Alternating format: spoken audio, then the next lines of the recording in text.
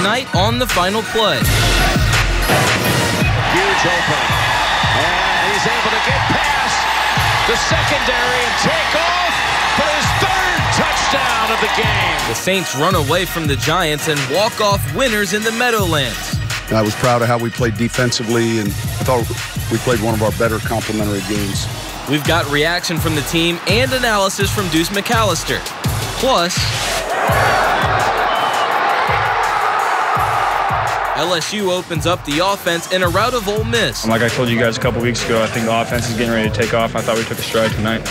We're recapping a winning weekend for all of our college football teams, plus a preview of the Pelican season as they get the preseason underway tonight. From Fox 8 Sports, this is the Final Play, sponsored by your Southern Quality Ford dealer, built Ford tough, and Nissan.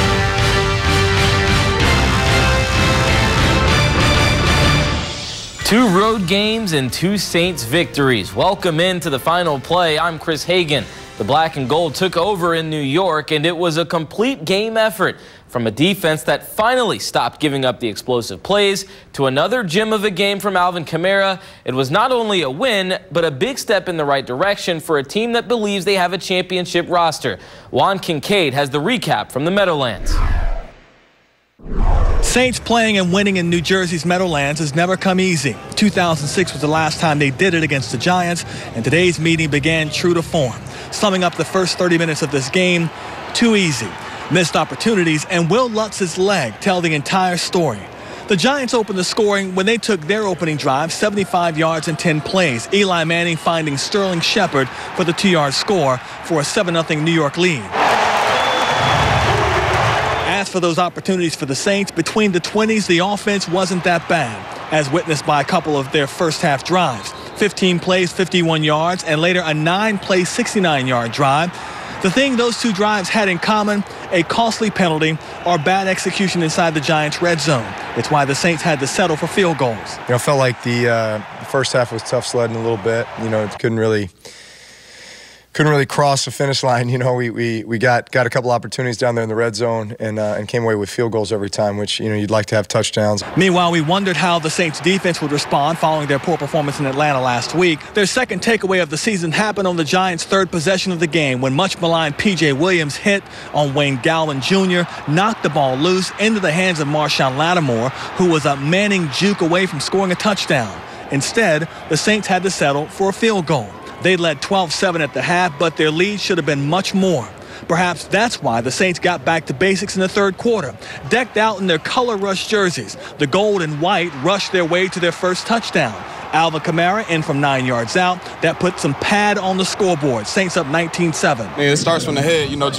Drew comes in the huddle and just says one play at a time. So, it's a sense of calmness, in the huddle. And, we know when we're executing at a high level that, nobody can stop us. With that cushion, the Saints defense picked up the pressure on Manning, getting to him 3 times, with Demario Davis doing the honors twice in a stadium he used to call home. That's one of our goals is, get out the quarterback, get hits on the quarterback.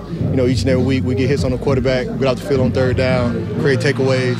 I think we followed through on our goals today. We talked about how the Giants, want to be bigger and tougher than everybody, and we had to be out physical in this game. We did just that. From then on out, it was all about the Saints killing off the game, and what better way to do that than putting together a 14-play, 73-yard scoring drive, one in which they converted third downs on 1, 6, 7, and 9 yards. Capped off by an Alvin Kamara 4-yard score, and the Saints put the game on ice up 26-10. Or so they thought. The Giants went hurry up and cashed in 10 plays 75 yards later, with Saquon Barkley diving in from a yard out. The Saints lead just 8. And then things got interesting when Ted Ginn Jr. nearly botched the kickoff return. The Saints had to set up from their own 3-yard line. No worries. Alvin Kamara's got this. 49-yard touchdown, and that was that. Saints win it 33-18. Lose our first one, then win 3 in a row. So we've got a little streak going here. But 3-1, I think in the first quarter of the season. Listen, I feel like we're getting better and better each week, and that's what is most important to me. I thought we played one of our better complementary games. Time of possession, turnovers, all of those things kind of went in our favor. And when you do that, you're probably going to win more than you lose. Joined now by Saints Hall of Famer Deuce McAllister and our Saints analyst. At the end of the day, it's about getting a victory in a place where you've really struggled to win games since 2006. You've struggled here for some reason. You've played well at spots at times, but I think, you know, at the end of the day, it's a W. But, you know, you can go back in that film, you look at it, and, you know, you probably should have been up 2 touchdowns in the first half. Alvin Kamara catch, it hits his hand, maybe not a perfect throw from Taysom, but it hit his hands. You talk about Ben Watson being able to bring one in that he catches it, but when it goes to the ground, the defender rolls it out from him. I think they were 0 for 4 in the red zone, and that's something that they have to clean up. 1 for 8 on third down. Area of not necessarily concern, but where they have to get better at. We came into this game thinking Drew Brees, 418 yards from getting the all-time passing yards record, passing Peyton Manning. He got 218 in this game. It was a complimentary football game for this team where they couldn't depend on Brees to get the ball in the end zone, but they found the way through the running game. Giants brought just enough pressure. Giants brought pressure at different times from different places. Landon Collins hadn't played well up into this game. He was a difference maker for him. Thought they did a really good job of taking Jenkins wherever Mike Thomas went and then rolling safety coverage. So there was other players that had to step up. At times they did a pretty good job, but I'm telling you, you can go back and look at it and they're a player away from really blowing this game open. We talked early in the week about, okay, this is going to be the best running back the Saints defense has faced all year. They're #1 in the league, 3 yards per carry, and they gave up 65 yards to this Giants offense, 44 yards to Saquon Barkley. I'd say they showed something today. I think they definitely showed something. Outside of the big run that he had in the third quarter, he couldn't get anything. I thought penetration-wise, whether it was Stallworth, whether it was Tyler Davidson, you know, the defensive ends, you knew what you were going to get from Cam. Davenport had a big play, tackle for loss, and I mean, nice inside move by him to be able to tackle Barkley. I mean, but for them to shut him down in that manner, you're pleased. Taysom Hill. Let's talk about Taysom Hill for a second, because I don't think we've seen him used more in the first 3 games than you saw him used today. Sean Payton said we saw a lot of looks that we liked to get him an opportunity. My question is, did they use him a little bit too much because it seemed like the offense was out of rhythm early on? I don't think so. I think what they were doing with him, he may have been in certain plays, but he wasn't a focal point. But when he did go in for the read option look, you know, I think maybe once or twice he should have given it, but he was still able to make a play or two. But, you know, once he did give it, that defense was just froze. And so the next, you know, it's the evolution of that play is to be able to create a throw. We did see him line up and throw a play, but it wasn't off of a read option. But I think he did well. I think he did really well. The last 2 drives of the game really signified how this team won this game. 14-play, 73-yard drive, touchdown. 6-play, 97-yard drive after Ted Ginn bumbles the ball down near his goal line.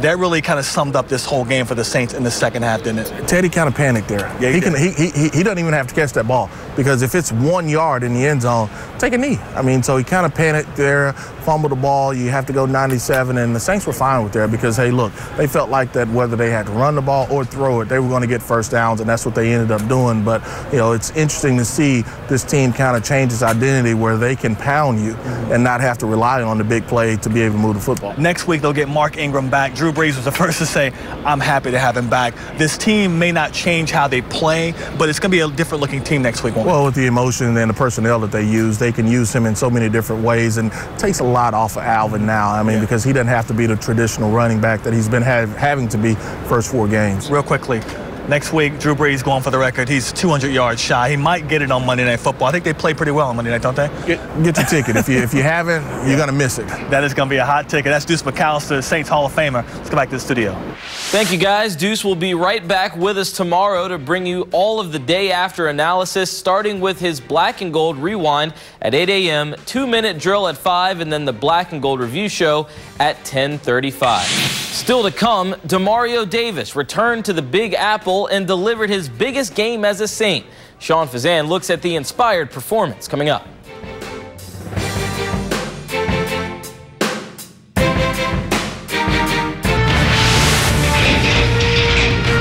You're watching The Final Play. Yeah, bro. Hey, nice to meet you, man. I'll be back, bro. Hey, I know you, man. I know you. Hey, tired out there, man. Real for real. Hey. I like what you're doing, bro. Tired out there. Yeah, tired! LSU and Ole Miss is a rivalry shared not only between 2 schools, but between 2 positions, the Rebels wide receivers and the Tigers defensive backs. Each has sent a number of players from their ranks into big roles in the NFL, but Saturday night it was LSU winning that battle. Garland Gillen reports. 2nd and 15 to throw. Shot down the sideline, and it is intercepted. Florida throw, taking a shot, and it is caught.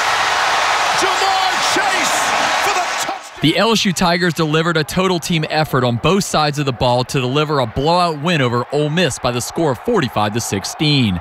The Tigers maintained their number 5 ranking in the AP poll and kept the doubters quiet for another week. We blacked out the noise and we did what we wanted to do.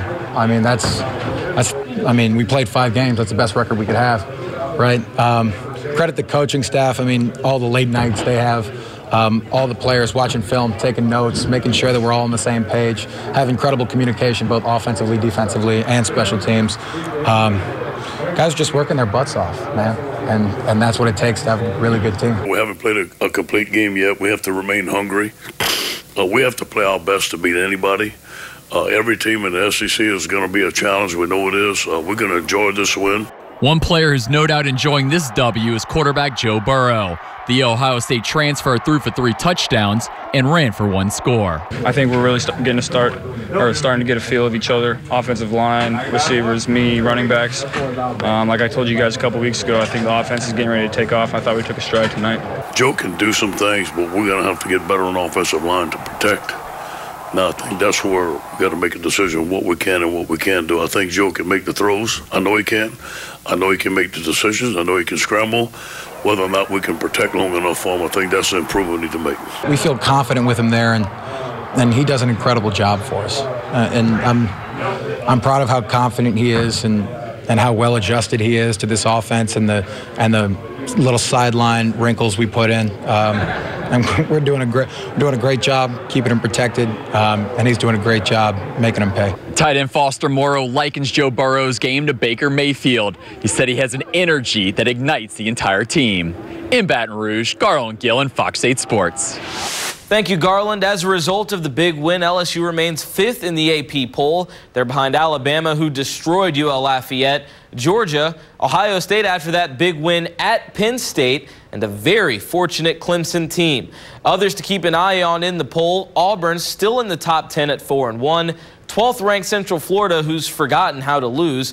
A surprisingly undefeated Kentucky at 13. Miami ranked 17th. And the Tigers' next opponent, 22nd ranked Florida, who they'll face in Gainesville on Saturday afternoon. Meanwhile, uptown, Friday night turned out to be quite the party for the Green Wave. As 14.5-point underdogs to Memphis, they shocked the American Athletic Conference with their best performance of this year and maybe of the past few years. To say the least, they ran the ball right down the Tigers' throats. Darius Bradwell led the way with 19 carries for 153 yards. In fact, it was his 53-yard touchdown that gave Tulane the lead they would hold on to for good. As for the only touchdown pass of the game, that came from LSU transfer Justin McMillan in the 3rd quarter after Jonathan Banks briefly left the contest. A 51-yarder to Darnell Mooney. The Wave improved to 2-3 and picked up some much-needed momentum to get their season back on track. It was a similar story down in Thibodaux. The Colonels put a beat down on Lamar for their 2nd straight conference win. And as usual, it was a number of our former Fox 8 Football Friday standouts from the area that led the way. Trailing in the 2nd quarter, Dejon Dixon catches the touchdown from Chase Forcade to put them ahead 20-17. Then later in the 2nd, Julian Gums, the former De La Salle quarterback, proving he's got what it takes to be a collegiate running back. This 68-yard touchdown, part of a 10-carry, 152-yard day as the Colonels down the Cardinals 50-27. Wrapping it up in Hammond, it was the Chase and Virgil show for the Lions. He didn't waste any time finding the speedster, Austin Mitchell, behind the entire defense. A huge touchdown hookup gave them an early lead, and Virgil wasn't done. A little bit later, Virgil targets C.J. Turner in the end zone. And if it wasn't Virgil getting it done, it was the other quarterback, Lorenzo Nunez. He finds pay dirt on the keeper. They took a 21-point lead into the 4th quarter and would hang on to win 24-17. That said, let's take a look at a jam-packed Week 6 schedule. Tulane will try to make it 2 in a row at undefeated Cincinnati. LSU takes yet another trip to Gainesville in a top 25 showdown. Southeastern also heads west. They'll be at Incarnate Word. Nichols travels to Northwestern State, and UL Lafayette gets into conference play against Texas State. Up next, high school highlights and our first glimpse of the Pelicans in the preseason.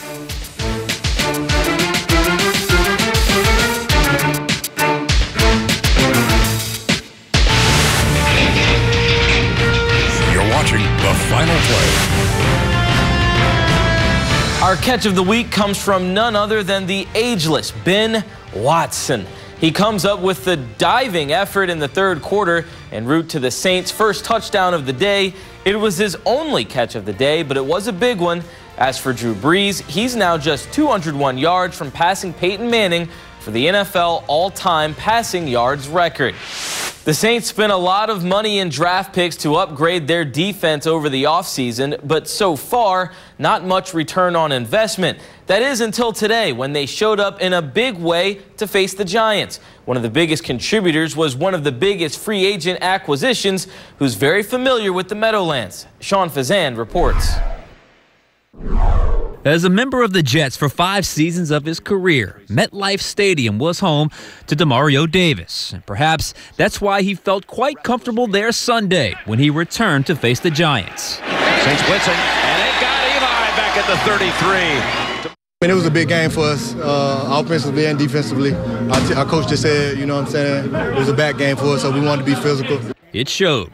On a day where the Saints defense rose to the occasion, Davis may have shined brightest. He had his best game in black and gold, with 11 tackles, 2 for loss, and 2 crucial sacks, including one that stopped the Giants' fourth-quarter drive and inspired a faith-based celebration from Davis. Oh, that's it's Jesus on the cross. You know, I'm a believer, and everything is to the glory of God, you know, the glory of Christ. So I just want to be an imitation of him. So carry my cross every day just like Jesus. All in all, it was the kind of effort the Saints envisioned when they made Davis their marquee free agent acquisition this offseason. But after the game, Davis wasn't up much for talking about his individual stats, but rather repeated the mantra of his defense as a whole. Defensively, I mean, our goals are each game, stop the run, stop the pass, create takeaways, get out the field on third down, be good in the red zone. Our goals didn't change, you know, stop the run, stop the pass, get out the field on third down, create takeaways. We did that pretty good today. The message clearly resonated, especially with Davis. With the Saints, I'm Sean Fazan for the Final Play. Still to come, a triumphant weekend for our local college football teams, including surprising offensive bursts from LSU and Tulane. We'll recap it all next.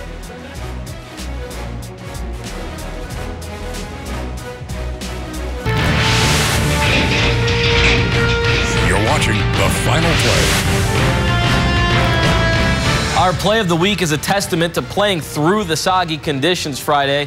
Newman's defense stout all night, but Bobby Moore showed flexibility and athleticism here, diving for an interception, all part of an impressive greeny routing of Lusher to stay perfect on the season. Meanwhile, our players of the week represent a wide viewing area. From the North Shore, Mandeville running back Zon Diaz, totaling 306 yards this week. De La Salle's Montrell Johnson did that and then some with 343 rushing yards and 5 touchdowns, a Cavaliers school record. And Terrebonne's Chaz Ward in their big win over Hanville, rushing for 3 touchdowns. Head over to fox8live.com/player to get your votes in. How about some Pelicans preseason action? Julius Randle and Elfrid Payton making their debuts with the team, both in the starting lineup. Frank Jackson also on the floor for the first time after missing last year injured. He knocks down a 3, makes it 21-20 Bulls. Later in the first, Randle making his presence felt. The bucket and the foul. He'd make the free throw to put the Pels up 26-25. But let's not forget about the guys who run the show. Drew Holiday to Anthony Davis with the alley-oop. That is what we're used to seeing, though it would be Chicago pulling out the preseason win 128-116. As for the season outlook as a whole, while the Pelicans are on more solid ground than a year ago, with Anthony Davis's future seemingly in the balance, this will be another pivotal year for the franchise. They're hoping that they've pulled the right strings and added the right pieces to take a step or two forward. After a playoff appearance last season, the expectations are much higher for the Pelicans, as they should be. But while head coach Alvin Gentry is embracing them and ready to take this team forward, he also knows the challenge of going from good to great and the slim margin of error they have in the Western Conference. You know, you got to have some luck, and then you got to have consistent play, you know, throughout the season, you know, with very little, you know, dip in the performance, and that's where we're trying to get to as a team and as a franchise. Most of the elite teams in this league are pretty elite defensively, and that's where we got to try to get to. They certainly have a great foundation to become an elite defensive team when you look at Drew Holiday, arguably the best two-way guard in the game, and Anthony Davis, who rarely meets a shot he can't block. And when you look at the team effort and commitment to that side of the floor, especially during the playoffs last year, you can see the potential. Now it's on some of the newest Pelicans, Elfrid Payton and Julius Randle, to build on what they accomplished last season. You know, I know people think they lost or something like that, but I'm excited to get out there and show you know, I still could defend at a high level.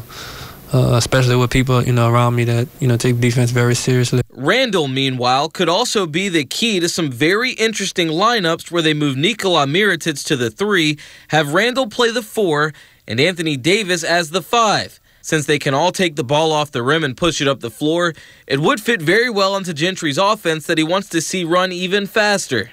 That'll be fun. You know, everybody talks about like the small ball stuff and small ball fives and all this type of stuff, and I feel like I'm in a unique situation with bigs who are, you know, very tall and athletic and can play with guards still. So I feel like it'll definitely be a fun, you know, rotation or combination of guys with us three on the court. But will it be effective enough for the Pelicans not only to get back to where they were last year, but to take a step forward as well?